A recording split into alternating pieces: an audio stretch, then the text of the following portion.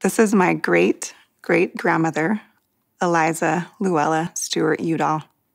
When she was growing up, Brigham Young asked her father, Levi Stewart, to go down and be the first to settle the town of Kanab, Utah. They lived in an old fort, and a fire broke out, and her brothers all were sleeping. One of the men held Eliza back and didn't have her go in. And for that reason, she lived. Her mother and 5 of the boys perished in the fire. So at 15 years old, I can just imagine her, motherless in this place. She ended up marrying David King Udall, my great-great-grandfather, and they were asked to go down and settle St. John's, Arizona. So she did it again.